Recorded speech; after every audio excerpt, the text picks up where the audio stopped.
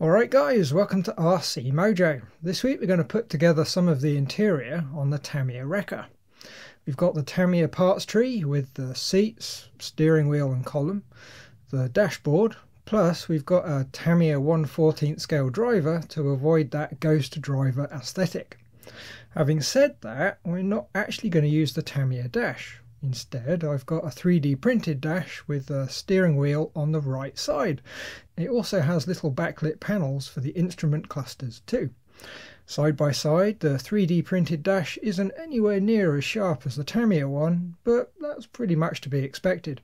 It's not bad though by any means, and after some paint and stickers it's going to be more than good enough, especially when viewed through the cab windows. Now I'm not sure how far we're going to get today. I might set aside the driver for a separate video as he needs to get put together, then sent off to the truck's owner for some paint before fitting. Right, before we can get going with the interior, we need to take the cab to bits. We'll speed through this as we've done most of it a few times already. So first the cab comes off. Then we have the two screws on the MFC mount so we can move the MFC out of the way. Next is the upper plate with the seat mounts, which lets us get to the screws for the seat mounts to remove them. On the cab we need to remove the metal grille, so that's the 4 tiny screws and the 2 larger screws that attach the plastic insert. Remove them and the grille. For extra access we're also going to remove the roof, the speaker and the windscreen. You can of course leave them in, but being able to reach through the top and the front does make things far easier, especially when you get to fit the driver. With that done, we can start on the new bits. There's no instructions with the 3D printed dash, but it goes together much like the other Tamiya ones. We've got the dashboard and the 2 mounting widgets. The mounts are a fairly good fit on a couple of posts behind the dash, but we'll also need to use a couple of screws that are included in the little bag of bits. The fit of the screws isn't perfect, but it's good enough to work with. We need to be careful doing up the screws as it would be quite easy to strip out the plastic. They only need to be snugged up and not over tight. Since we're not completely sure how well it's all going to fit, we're going to fit it to the cab now and just see how it goes. There's 2 screws already in the cab that we slide the mounts over, and we use a couple of Tamiya flange nuts. Nip them up and we can see how it looks. If we look in through the front, we should find a nice even but quite small gap between the dash and the cab, just big enough for the windscreen to go back in. And well, it looks pretty good. Certainly good enough that once a windscreen surround's been painted, it should be fine. Next on the test fit, we will fit the wheel to the column. There's just a single screw that threads into the wheel. Again, we don't want to over tighten it, just make sure it looks okay. Next I'm going to take it all to bits again and give the top of the dash a quick sand and a quick coat of primer just to smooth out the surface. Being 3D printed, it's made up from layers, and while they're subtle you can see them, but 5 minutes with some wet and dry paper takes it all down very quickly. And then with the grey primer on top you can check to see how smooth it is. Now, since those mounts are only held in with the 2 screws, I'm going to glue them on too so they can't move. We'll need to refit it to the cab so it's held in just the right position. Then we're going to add a drop of thin Sino to each one, being really careful not to overdo it and glue everything to everything else. Then we can let it dry for an hour before removing it from the cab. Blue tack it to some cardboard and give it a couple of coats with some white primer. Once that's had some time to dry, we can paint the top in some Tamiya AS18 light grey, as per the wrecker manual. And now while that dries, we can get the seats ready. There's 2 seats, a left and a right. They're both similar, but the driver's seat has a seat belt on one shoulder. The problem is it's on the wrong side for a right-hand drive vehicle. It's not ideal, but I think the easiest thing to do is remove the seatbelt mount entirely. A quick bit of dremeling followed by some smoothing with wet and dry will do the trick. The seats now need some priming and paint, and I don't have the exact paints Tamiya want, but I do have enough to make a nice two-tone. While doing that, I've also painted up the seat mounts, wheel and column. Bit of primer, black paint and a light dusting of lacquer. Now, we don't want a purely matte finish or even satin. I find using a gloss lacquer spray can at a long distance gives quite a good effect.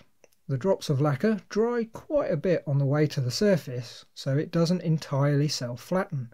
You end up with a slightly bumpy finish. I hold the can 18 inches or even 2 feet from the part and just do a couple of very light passes before giving it a few minutes to dry, building up 2, 3 or 4 coats. It does waste quite a bit of the lacquer, but I think the effect is worth it. The seats need to get glued to the seat bases. Usually I would use some Plasti-Weld to attach them, but in the past I've had a couple pop loose when attaching and removing the cab. I think the small contact area means the weld isn't quite strong enough. This time I'm going to try some Zap-A-Gap, which is a gap filling sino. We'll run a bead along each side before sitting the seat on the top. Zap-A-Gap is thick enough that it doesn't flow too much, so we can just leave the seats for an hour or so to harden up. Next we can reattach them to the base plate with the self-tappers, offer it up to the chassis and reinstall its 4 screws. Then we line the MFC's mount up with its holes and reinstall its 2 screws. There's still a bit of wire routing to deal with, but for now I think it's tidy enough. After all that, the dash has been painted and had some time to dry. We've got the light grey top and a black bottom with a little bit of lacquer over the top. We've still got to fit the wheel and column, but first there's the instrument windows to pop in. You get 2 small bits of clear plastic that have some paper protection stuck to them. It's really fiddly, but the paper needs to be peeled off. I found it was quite tricky to get started, but once you've got a corner up, the paper does come off in one piece. The fit in the dash is really tight, so tight you don't need any glue. Just press them in place and they won't be going anywhere. I found using the flat end of this screwdriver made it quite easy. It will press them in until the inside face is flush, so you can't push the plastic straight through. Later on, when we're doing some more electrics, we'll add the backlight panels so the instruments light up too. For now, we'll leave them though, as that's just more wire to get in the way. What we can do is stick on the stickers. Just as with the Tamiya ones, we need to cut them out and stick them to the dash and wheel. Unfortunately, you can't just use the Tamiya ones, as of course they're a mirror image, but I'm sure the included ones will be good enough. And here we are, sometime later. I think they look pretty good. The only issue is the stickers don't have a clear back, so the gaps between the air vents and the controls have little white strips. We could separate them, but it's not too noticeable, especially once it's fitted in the cab. Next we attach the wheel to the column, remembering not to overdo the screw. We only need it tight enough so it's going to hold its position, just done up snug.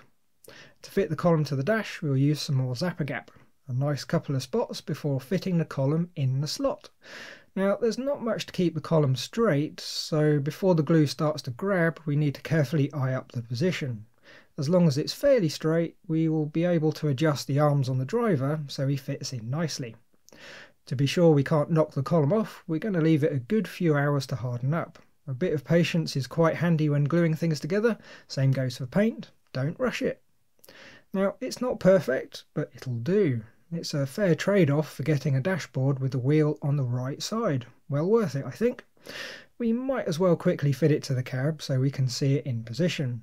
As before, it just offers up to the 2 screws, we slide it on and add 2 flange nuts. As you can see, through the windows you can't really see that it's not quite as detailed as the Tamiya parts. We can pop the cab back on the chassis while we're at it too. We won't go all the way there as there's still the windscreen and bits to add, plus next time we've got more custom bits to deal with, so it's going to be coming off again anyway. Right. As always, thanks for watching, like if you liked, subscribe if you haven't, and leave a comment if there's something on your mind. Bye guys!